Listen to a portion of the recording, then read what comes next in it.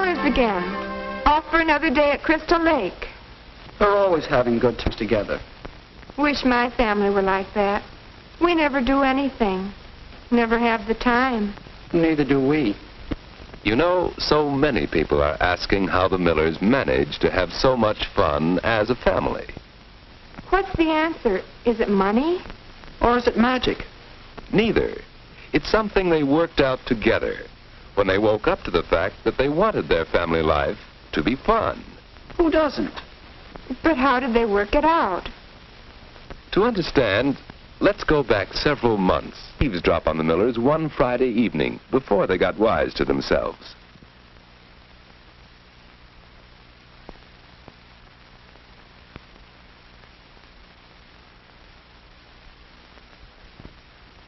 Mother, you promised to have dinner ready at 6 o'clock. I'm sorry, Catherine. I just didn't finish my other work in time.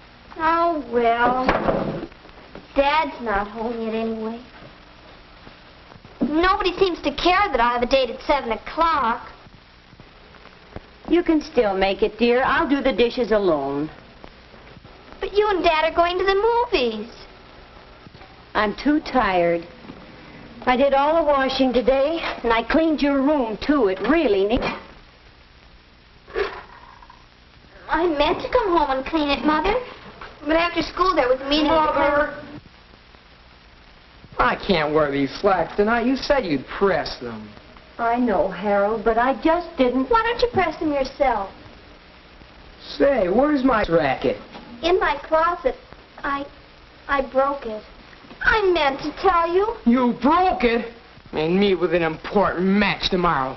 Why didn't you get it fixed? Where would I get the money? Money? Mother, I need a couple of dollars to take Mary out tonight. I haven't any money, Harold. But you might have when he comes home. Fine thing. Dinner late, tennis racket broken, no money for date, and no pants to wear. If this really were a business, we'd go bankrupt, but fast.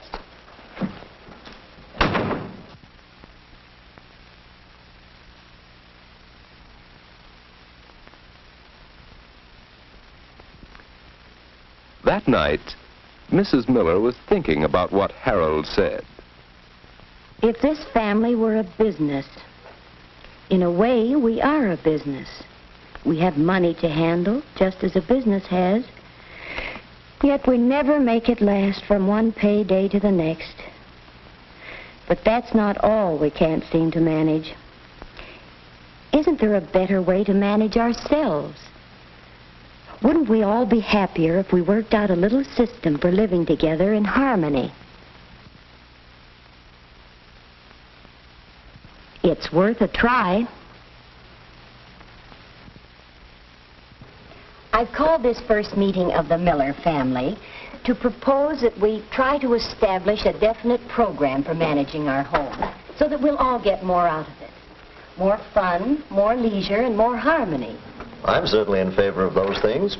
Harmony, leisure, fun. Who isn't? But how can we manage them?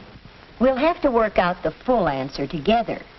But for a start, I've made a list of points that will guide us. 1, schedule. 2, responsibilities. 3, privileges. And 4, finances. Sounds impressive. What do they mean? How do they work? Well, remember last Friday evening? It was nothing special. We've had plenty of differences just like it.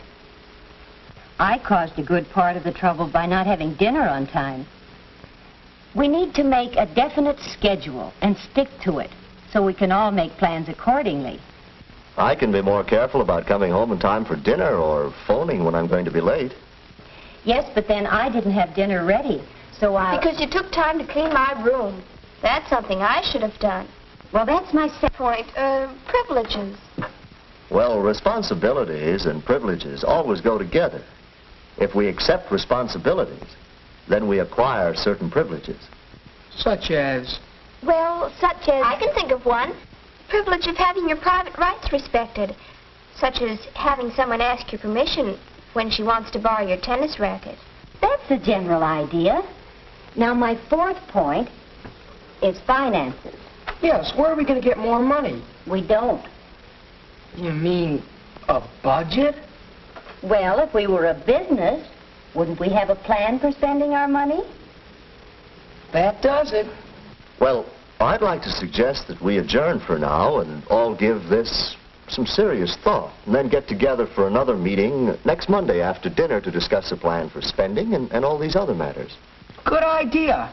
I'd like to have these family meetings every week. After we've worked this out, later on we can check up on how we're doing. Well, it looks as though I really started something. Say, Mom, you're swell. That's how the Millers came to manage their home, so it would be more fun. Does it really work? These guides to home management, can my family use them? Well, let me give you a few clues. Take the matter of schedule. Here's a breakfast scene at the Millers. Quiet, easy. By following a practical morning schedule, they're all ready in time for school and work. And in the evening, Mother has plenty of pep left to entertain friends, because by scheduling the work she does each day, she saves herself from doing too much. And when seasonal jobs are scheduled, Harold is glad to help his father.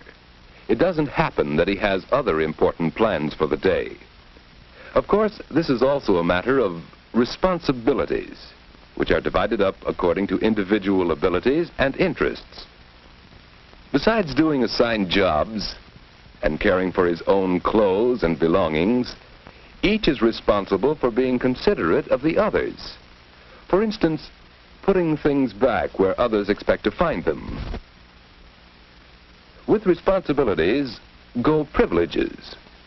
Although the strength of the family lies in unity, each member has individual rights.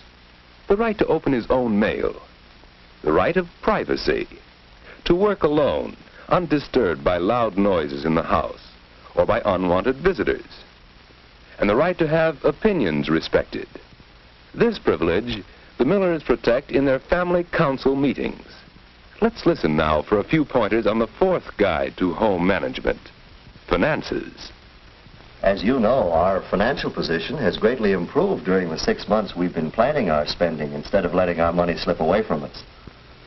However, during the past 2 months, what with Mother's operation and Catherine's dental work, our medical expenses have been very heavy, more than our budget could provide for. So the question is, where is the money going to come from? Well, we could take our vacation money. Oh, no. That's a big thing we've been saving for.